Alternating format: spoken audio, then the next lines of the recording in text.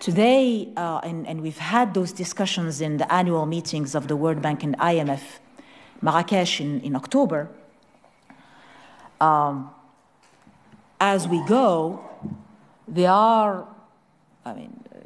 Governor has shown us maps of Spain, and we have very similar maps of drought and water stress in Morocco, and change in our lagoons and our hydraulic ecosystems around the country as well.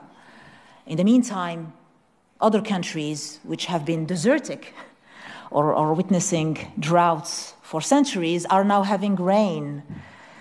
That is now changing totally the dynamics in the world.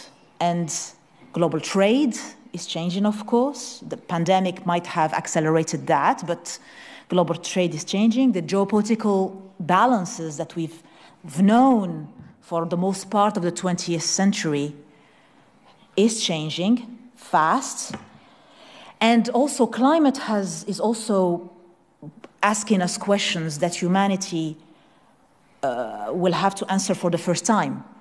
Identity, Governor Zouahri has mentioned the impact on GDP, 6% in Morocco, and also the 2 million Moroccans who will have to migrate, those climate migrants.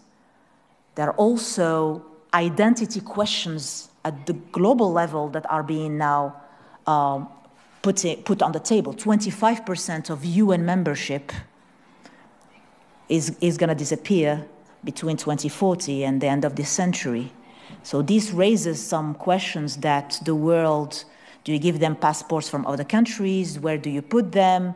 And all that we have never faced at a grand scale.